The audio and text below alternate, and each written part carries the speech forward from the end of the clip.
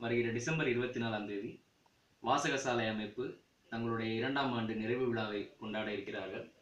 உடன் வாசகசாலை வழங்கும் தமிழ் இலக்கிய விருதுகள் 2016 அவையும் வழங்கப்பட இருக்கின்றன.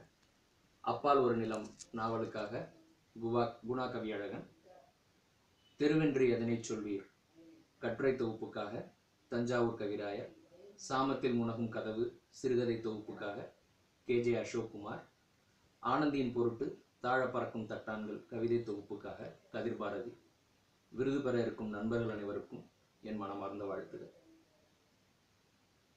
வாசகசாலை விருதுகள் என்னளவில் ஏன் மிகுந்த முக்கியத்துவத்தை பெறுகின்றன என்றால், எந்தவிதமான நிறுவனமோ அல்லது அமைப்போ சார்ந்து இயங்காமல், தனிப்பட்ட நபர்களின் விருப்பு வெறுப்புகளை கருத்தில் கொள்ளாமல், வாசிப்பின் மீதும் இலக்கியத்தின் மீதும் ஈடுபாடு கொண்ட ஒரு நண்பர்கள் ஒரு அமைப்பாக இணைந்து தாங்கள் வாசித்தவற்றிலிருந்து தங்களுக்கு பிடித்த புத்தகங்களை தேர்வு செய்து விருது வழங்கும் போது அதன் முக்கியத்துவம் இரட்டிப்பாகிறது.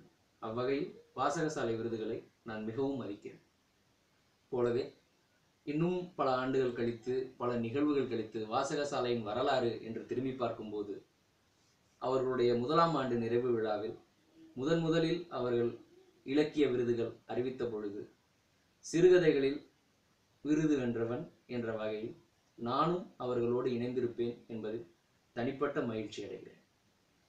பொதுவாக சென்னை எனக்கு அவ்வளவாக பிடிக்காதது ஒரு நகரம், எப்போதும் என்னை நெருக்கடியாக உணரச் செய்கிற ஒரு நகரம். ஆனால் ஒரு சில தருணங்களில் சென்னையில் இருக்க முடியாமல் போனதற்காக நான் மிகவும் வருத்தி இருக்கிறேன். மிக குறிப்பாக இலக்கிய செயல்பாடுகள் என்று வரும்போது சென்னையில் அடுத்தடுத்து நடக்கக்கூடிய கூட்டங்கள் எப்போதும் எனக்கு மிகுந்த பொறாமையாக இருக்கும். நம்மால் இவற்றில் பங்கு கொள்ள முடியவில்லையே என்று ஒரு வருத்தமும் இருக்கும்.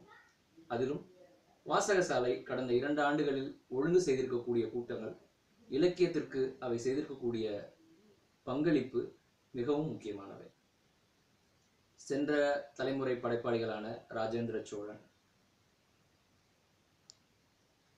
ஈழத்தை முன்வைத்து நடந்த கதையாடல்கள், பிறகு ஒவ்வொரு மாதமும் சிற்றிதழ்களில் வெளியாகும் கதைகளை பற்றிய கதையாடல் நிகழ்வு, சமகால படைப்பாளிகளில் சமகால கவிஞர்களில் முக்கியமானவரான இசைக்கென ஒரு நாள் நிகழ்வு என தொடர்ச்சியாக பல நிகழ்வுகளை அவர்கள் ஒழுங்கு செய்துள்ளார்கள்.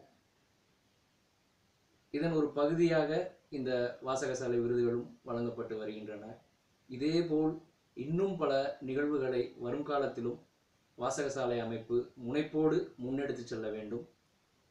தங்களுடைய பயணத்தின் அடுத்தபடியாக இணையதளத்தை ஆரம்பித்து இப்போது பதிப்பகம் என்ற அளவுக்கும் அவர்கள் வந்திருக்கிறார்கள். அவர்களுக்கு என் மனமார்ந்த வாழ்த்துகள்.